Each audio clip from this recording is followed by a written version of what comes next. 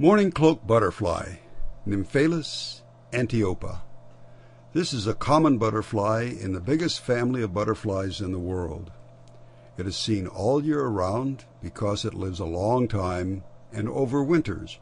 Cloak adult has some longevity. As adults, they'll overwinter often. And then in the spring, you can see beat up mourning cloaks because they'd spent the winter hiding out. Some butterflies overwinter as eggs, some as caterpillars, some as the chrysalis, some as adults. The mourning cloak overwinters as an adult.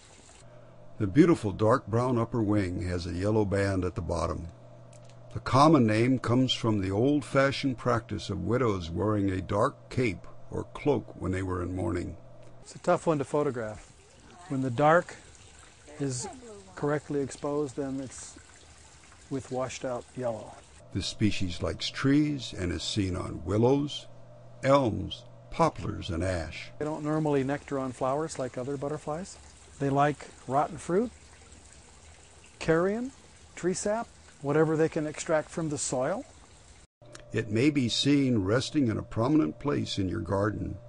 If you stand very still and are a little patient, one may land on your outstretched hand or finger.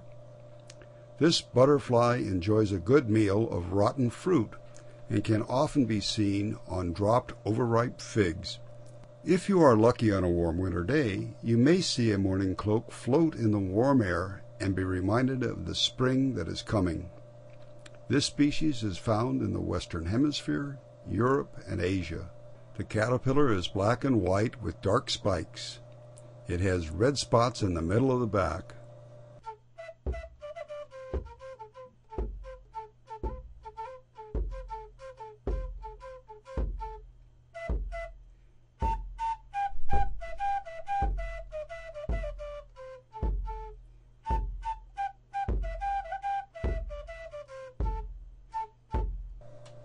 Mourning cloak, Nymphalis Antiopa.